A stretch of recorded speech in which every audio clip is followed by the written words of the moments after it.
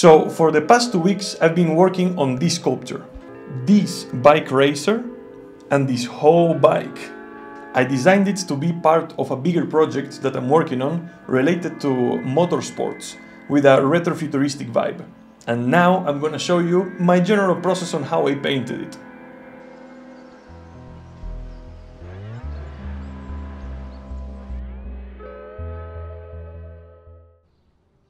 So I generally start with sanding. This model in particular was a huge experiment, and I definitely learned important things about 3D printing with it. It's very interesting how this failed mudguard will prevent a lot of trouble in the future just because I broke it and I have to repair it.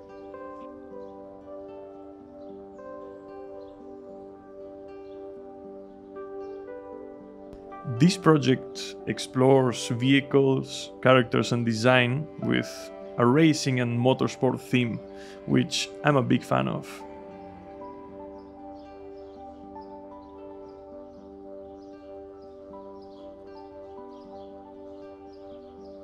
I had to do a lot of sanding on this bike since I tried to print it in just 2 parts.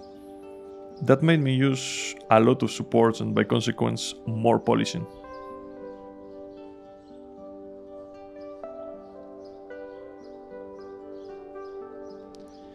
The 2 parts fitted pretty well, but there was a little bit of deformation in the middle that I had to fix somehow. The COOCOON racing team has a lot of different vehicles and equipment, from bikes to planes. I mean, everything is possible with sci-fi, so why not?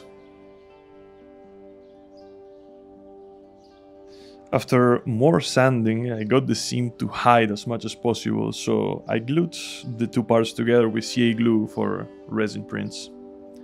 This is the one I used. I also mixed some milliput, which is like a 2-part epoxy, and I used it to fill the gap that the 2 joint parts created, just to hide the seam.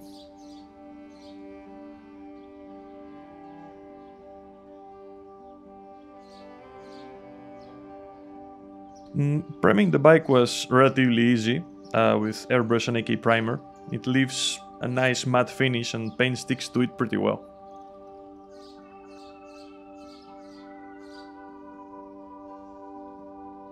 I started applying a mix of off-white, chocolate brown and sand colors to the main part of the body.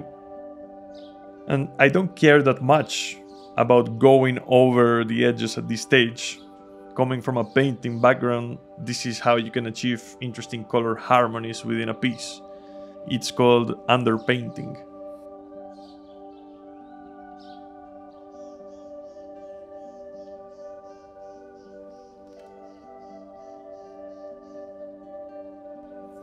I start adding secondary colors with a basic brush. This stage is still a pretty early one, so I don't have to pull out the fancy brushes yet.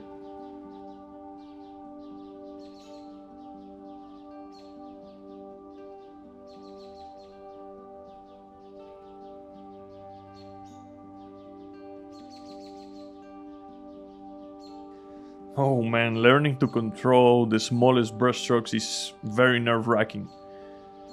Although you get used to it pretty fast and you learn how to support your hands for better stability. And this bike is huge, so it was pretty awkward to hold and paint. I was using a mix of the bases that I printed and my hands to hold it in place.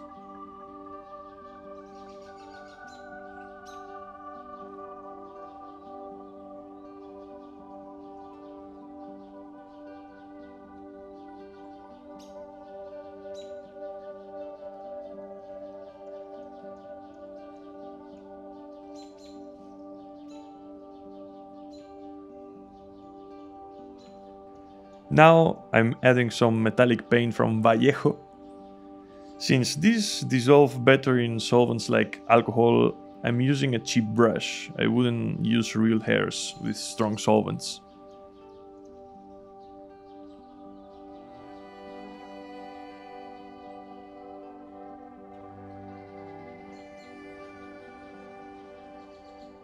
I start adding some more color variation. At this point, this stuff translates naturally from picture painting to miniature painting for me. It's a good way to achieve a more lived-in and realistic look, since nothing in real life is a perfectly mathematical flat color.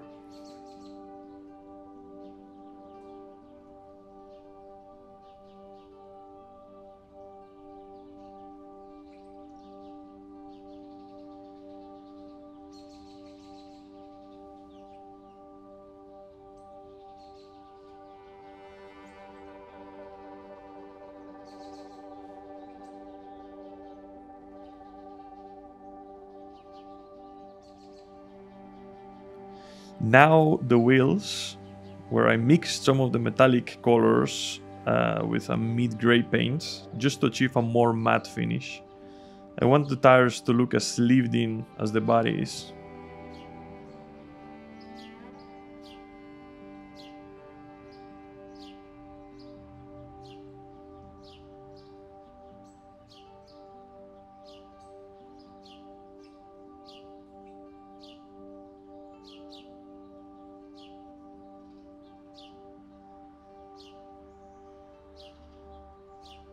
I'm adding some material shifts to accentuate even more the usage of the wheels. Here I'm using a different metal color from Vallejo, which is better for airbrushing.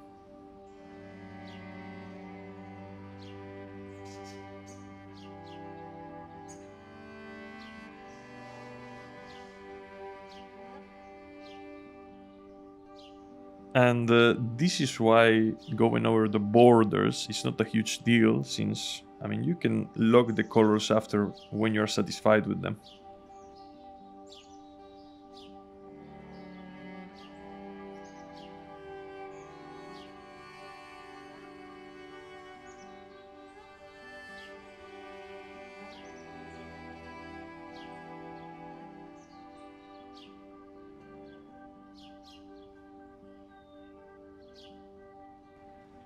I start working on the lime green accents.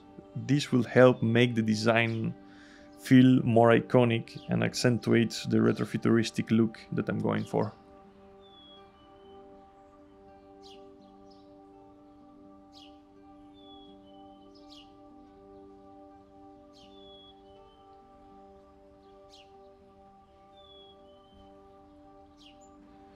What you just saw was me trying to accentuate the overall gradient of the bike, making it even lighter at the top, so I have more range to paint imperfections.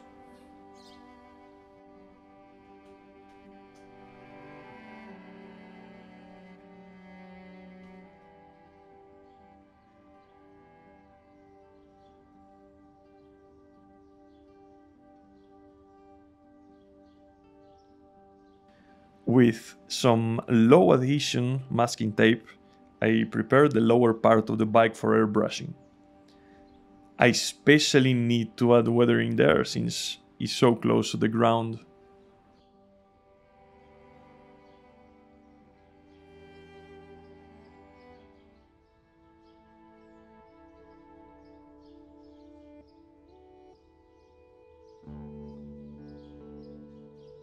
I love working digitally as much as traditionally, and you will see now and then some old school PS1 inspired 3D animations from the same characters that I paint.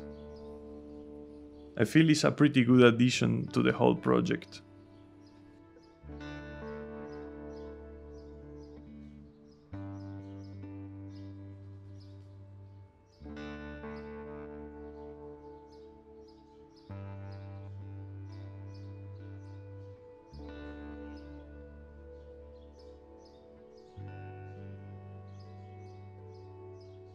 Look, after long nights of endless thinking, I've come to the conclusion that I'm addicted to make swirls and spirals and lines to anything I paint.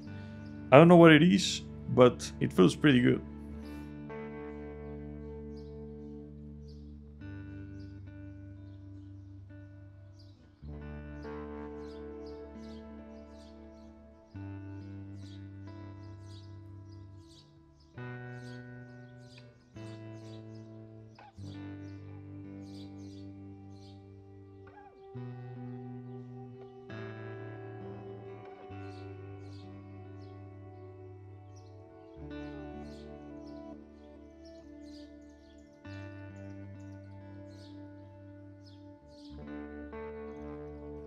Here I decided to go old school modeler and rebuild a defect on the front wheel.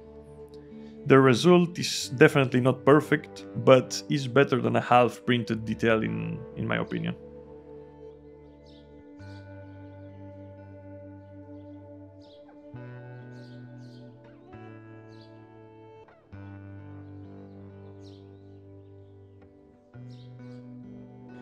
And there it is, a little bit better.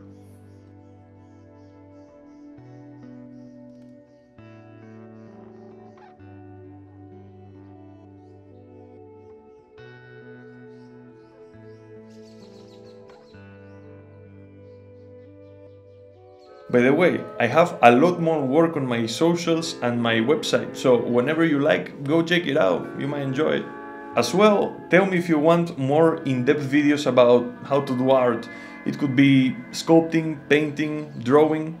I might consider a Patreon for it.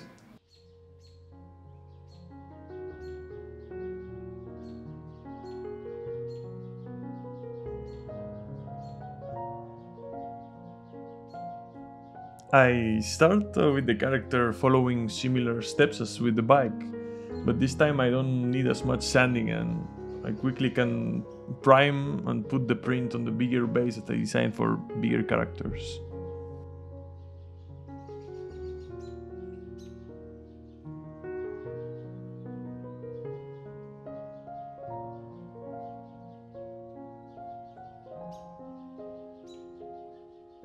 Again, I add the main colors with the airbrush for a better and more even coverage. I try to be extra careful with how much paint I use, especially on the character.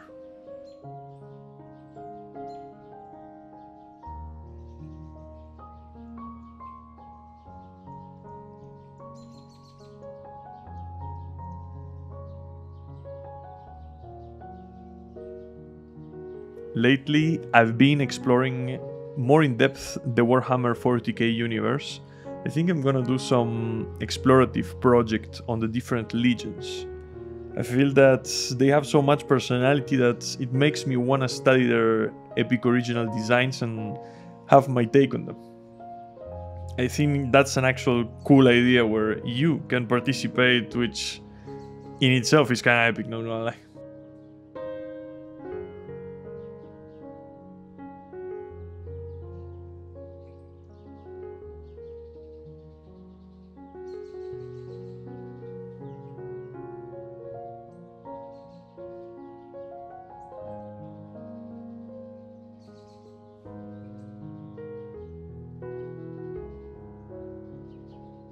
Here I start to work on the smaller details with a pair of Kolinsky brushes. They can keep a very thin point while being able to go wider. That translates basically to a bigger brushstroke range. But these as well are the ones that I would advise to dip only in water because they are very sensitive to strong solvents.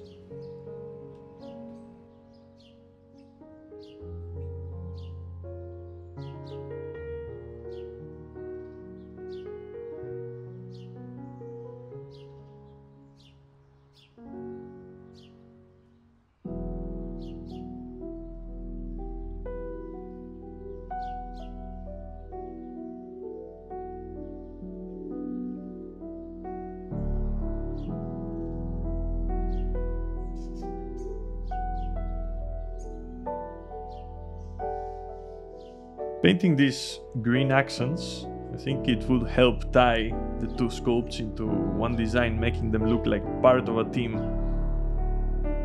I'm a huge fan of earthy colors. You can clearly see that by looking at my other work. These colors always give me some sensation of familiarity and comfort, especially when doing sci-fi stuff.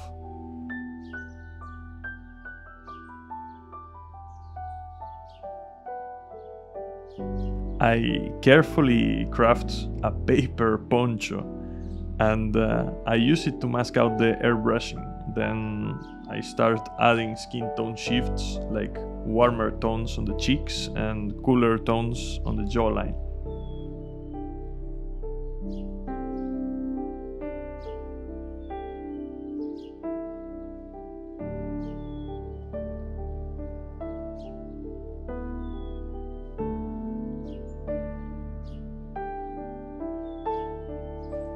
I'm trying my best to show as much of the process as I can, but there are parts that I really need to get close, and I'm working on my setup so it's suitable for that.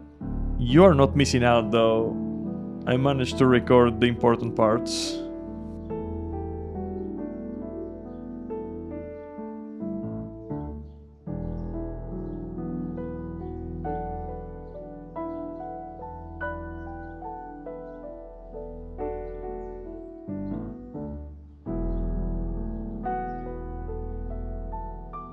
For parts like the hair, I start with a bigger brush and work my way down to a fine tip Kolinsky. First, I add the base hair color, and I continue with slight value and color shifts to create that feeling of volume. Here I add another paper masking and I give a gradient to the arms. This will simulate the wearing of that part of the suit, and it basically acts like decoloration.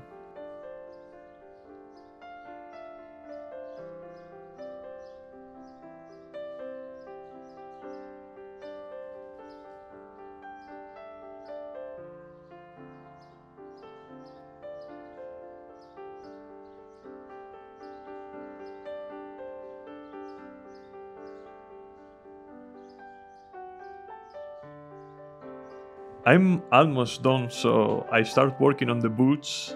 Adding some of the smaller details on the boots would help solidify the design of the girl overall. For example, replicating some of the green accents.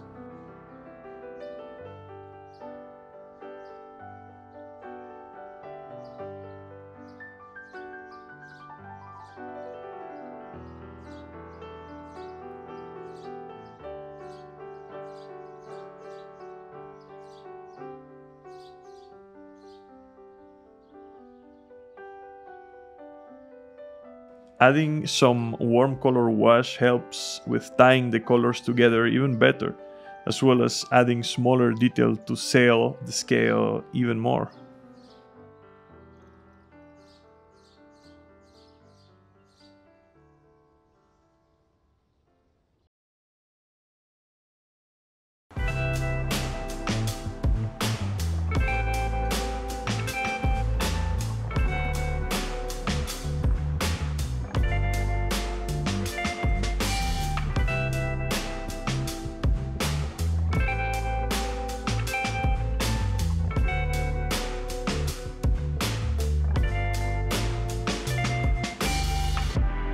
Well, that was it. It was a blast to work on this figure. I would like to continue this series for a long time because they're super enjoyable to work on. As well, I'm already working on a second video which is more medieval themed, so you might expect that. See you and stay strong.